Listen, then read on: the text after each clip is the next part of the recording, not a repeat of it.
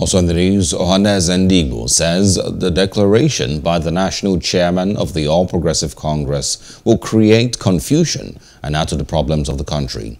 The Apex Igbo organization believes it is the turn of the Southeast to take the presidency.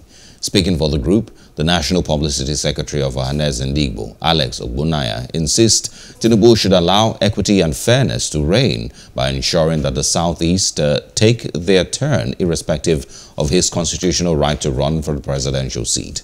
However, Afenifere and the Middle Belt Forum maintain the APC leader has the constitutional right to contest. Hello. Hope you enjoyed the news. Please do subscribe to our YouTube channel and don't forget to hit the notification button so you get notified about fresh news updates.